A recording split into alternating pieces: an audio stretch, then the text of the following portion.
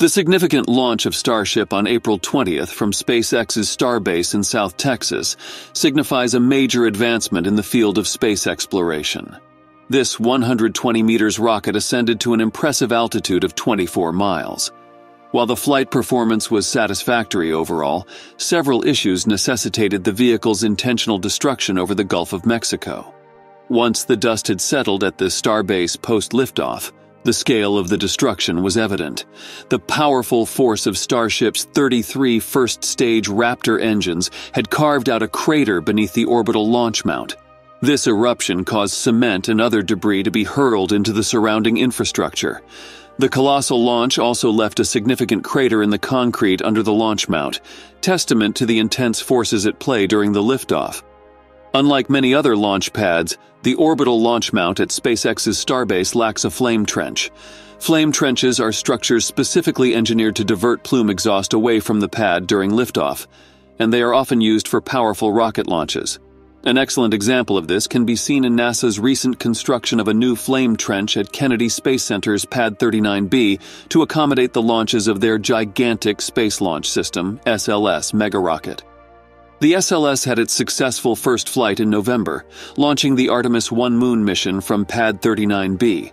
While the pad did sustain some damage from the 8.8 million pounds of thrust that the SLS produced at liftoff, it held up well overall.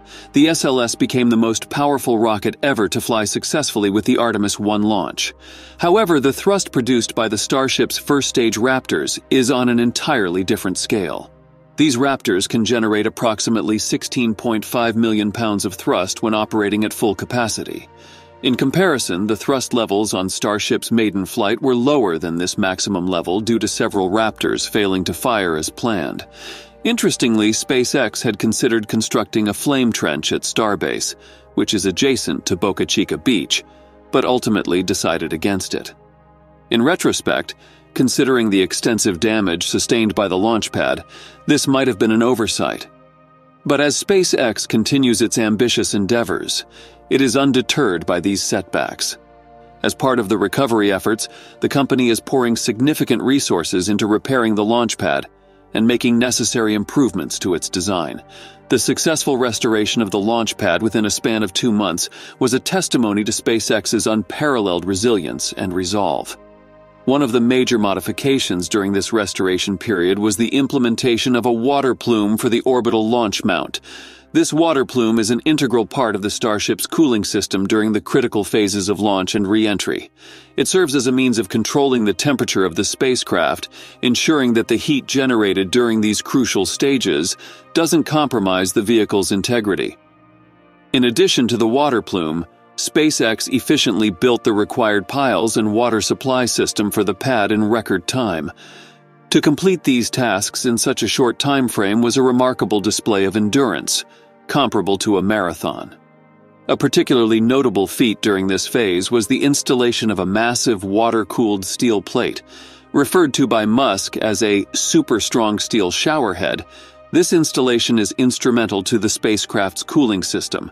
Not only is the description visually evocative, but it aptly represents the function of this new piece of engineering. The plate, with dimensions of approximately 9 to 10 meters across and a thickness of around 15.2 inches, showcases the sturdiness required to handle the extreme conditions of space launches. Supporting this hefty steel plate required an immense amount of foundational strength. To achieve this, a volume of concrete equivalent to the mass of a fully loaded Starship was poured into the crater beneath the launch platform. This translated to an estimated weight of about 5,411 tons. To offer some perspective, that's roughly equivalent to the weight of nearly 1,000 elephants. This enormous weight rests upon specially designed piles capable of supporting up to 10,000 tons. These structures, driven deep into the ground, serve as strong supports for the launch pad, helping to stabilize it under the immense pressure exerted during the launches. The water-cooled steel plate is a masterstroke of SpaceX's engineering prowess, acting as a dual-purpose solution to two major challenges encountered during space launches: heat dissipation and gas pressure management. The process of launching a rocket generates an enormous amount of heat, primarily due to the combustion of rocket fuel within the engines.